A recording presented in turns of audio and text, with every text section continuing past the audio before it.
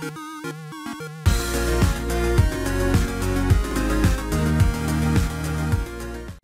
guys, it's PixelDrew here and welcome to a new video. This is about Hollow Realization, the new Sword Art Online game coming out.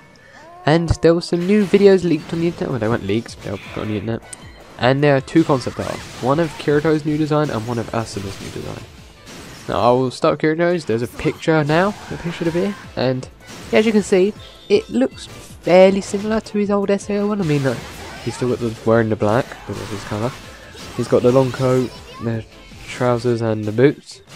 It's got the same hairstyle, and you can notice that it's a bit less dark than the original. That might just be because of the colouring and the concept art, but it's not as black. It looks more brownish, and you can tell the bit on his trousers that's not as dark, but the shirt is pure black. Like the shirt's pretty dark.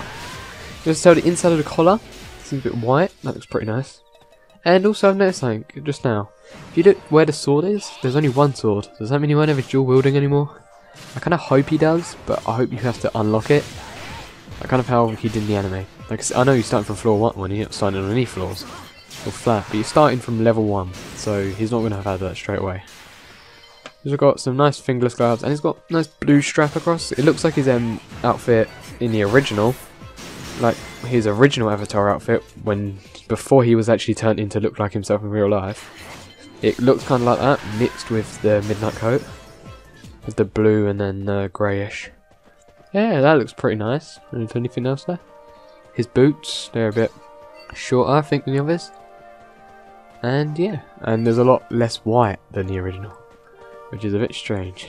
Okay, so now we go off to Asuna. Asuna's looks kind of like a pirate, I guess. Like her original. Oh, what did she have from her original? So she doesn't have as long of a coat. She doesn't have the big long coat that she used to have. There's no weapon on there. She doesn't have any Knights of the Blood Oath icons, because I guess that's because they don't exist anymore. She also doesn't have any metal plating like she used to. It's more like leathery in the middle, that chest area. Like the straps and stuff. It looks pretty nice. Her skirt is a bit short. It looks like a Lost Song outfit.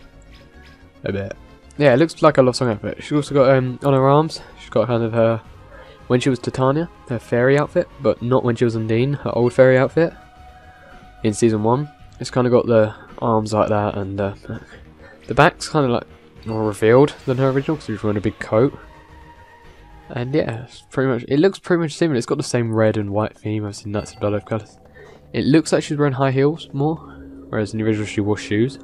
These look more like high heels, so yeah, and the socks aren't as...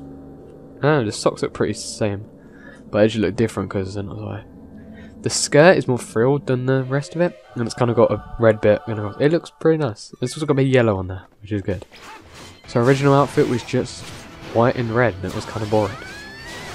It kind of looks like her outfit from Infinity Moment as well, so that's quite cool. If you don't know what Infinity Moment is, the one that Hollow Fragment is based on.